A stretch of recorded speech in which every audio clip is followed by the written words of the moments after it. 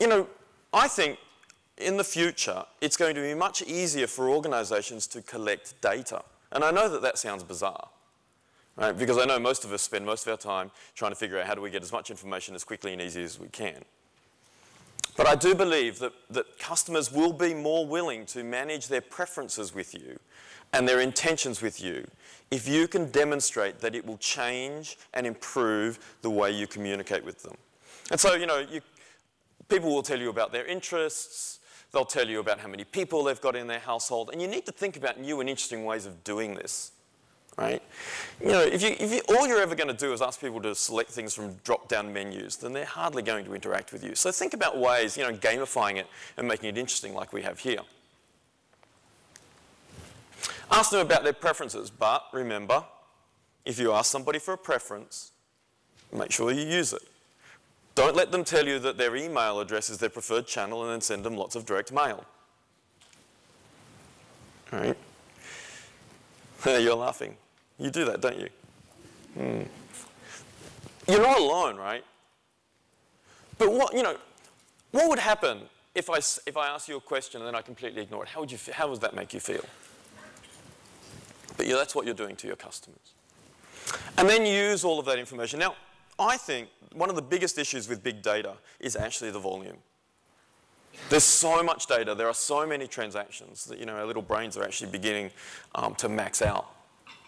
And so the reason that I push the collection of preferences is because customers' preferences will help you and guide you through the data. They'll tell you, if you're interacting with them often enough, they'll tell you. Because transaction data is all very interesting, but it's a little bit flat. But if a customer can tell you what they're interested in and you can use that interest to guide you through that data, you can get some very interesting results. Right. But it's all about being able to manage it as well. So I'm going to collect all my preferences, then I'm going to collect all of this transaction data. And transaction data is gold, right? Millions and millions and millions of transactions. Every interaction that a customer has with you, whether it's on a mobile, whether it's online, whether it's through one of your branches, whether it's just picking up their phone, all of those interactions are gold, and we'll talk a bit about that. But what I really want to do, as Karen was saying, is actually bring them all together. So I want to make sure that my online data is not siloed from my offline data. Why? Because if I can bring these two things together, I can create this really powerful insight. Because 65% of people who buy your product have searched for it online first. Now, if you're trying to figure out who's interested in your product and you don't have this data connected, it's like walking around with a blindfold on, right?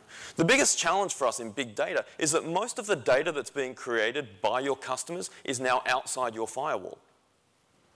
That's the big challenge. They're creating it all over the place, and all you've got is this piece here. So you've got to start to connect all of that data. So a customer, you know, has a cookie. You know, we're tracking all of their behavior, whether they log in or they don't. We're looking at the products that they're buying, and they may not buy it. They may just browse for it, right? We're then connecting that to all of the things that we know about them offline, right? Because somebody could be looking for baby products, but they may actually be a grandmother. They could be an auntie. They could be a friend.